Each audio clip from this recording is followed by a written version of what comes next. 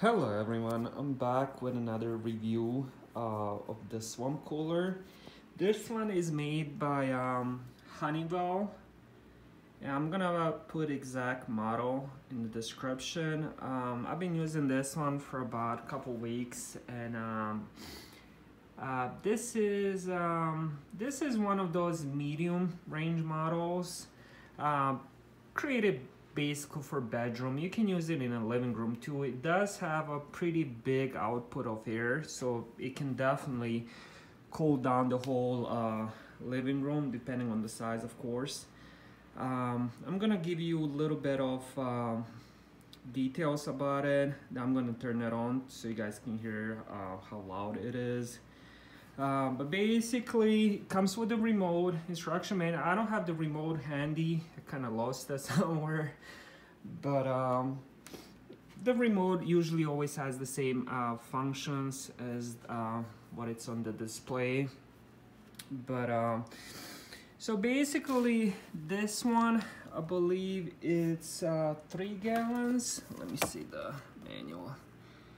I never usually put more than a gallon of water in it. I don't like to top it off to the top, but I believe it's 3 gallons.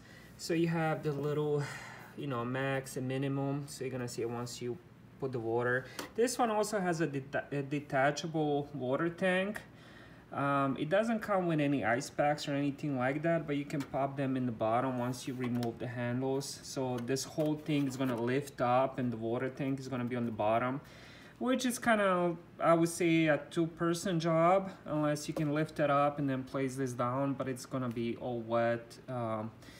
I don't like it like this, to be honest. I like when you can actually slide out the water tank, but it is what it is. At least you can, remove it and clean it out, or which I recommend doing once a week, so you don't get any mold or anything like that.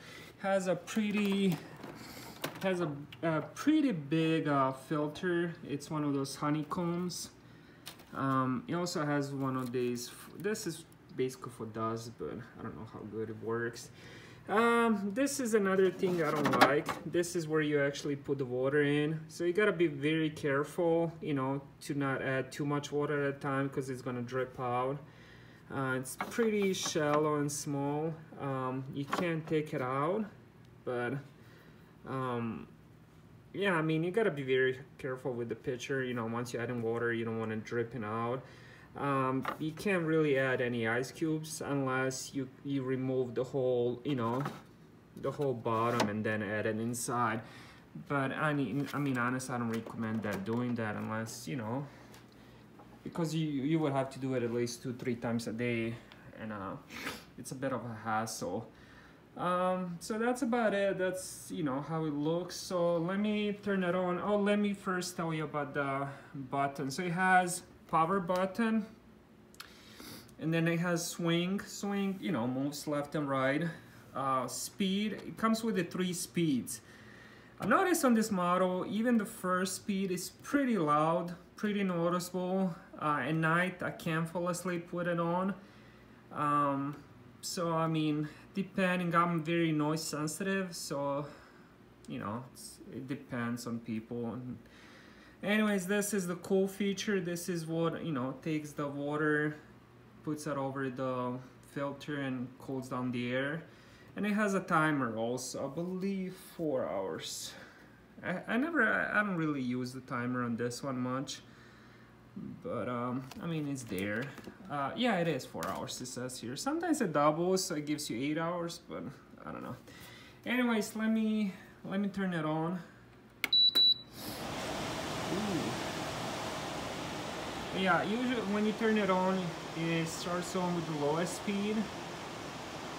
And I'm not sure if you guys can hear that, but it's pretty noticeable. And then, you can increase the speeds. This will be the 2nd speed.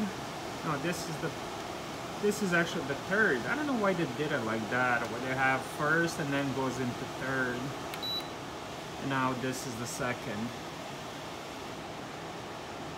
But yeah, I guess it is what it is. I usually keep it on the lowest speed. Then you can do the swing. which I don't know if you guys can see it, but it will move the levers left to right. It's very slow, but it does work. It's not even that noticeable, like the moving of those levers, but yeah. And so let me turn that off. And then of course you have the cool feature. This is what's gonna use the water. It's gonna bring the water up and then drip it over. Yeah, and now you see I don't have enough water, so it's giving me the I don't know if I turn that off, but it's giving me the low water tank, low water in the tank. So I'm just gonna turn it off. Gotta add some more water. Thought I had enough, but let's see. I see. I guess it's all the way on minimum. I don't know if you guys can see it, but yeah, you just gotta pop in more water, and then it's gonna do the whole what it's supposed to do. But it does bring out very breezy air. I remember I used that the first time I got it. It was pretty hot in my room. I would say about 88 or something like that. I cranked the window open a bit, and then turned this thing with some ice cold water. In about 2 hours or so working, you know, it brought my room temperature to about 82, 81. It felt really breezy inside my room. So it does work depending which area of country you are. Right now I'm in Las Vegas, so it has a very low humidity. It's very dry, so this is the area where these things work the best. But anyways, that was my review of the Honeywell swamp cooler. I'm gonna post the model in the description. To be honest, out of all the swamp coolers I had so far, this one does look the best. What I love the most about it is this big caster wheel, so you can like a little bit tip it, and then just it pushes very easy on carpets. And it has a big handle under, so you can carry it.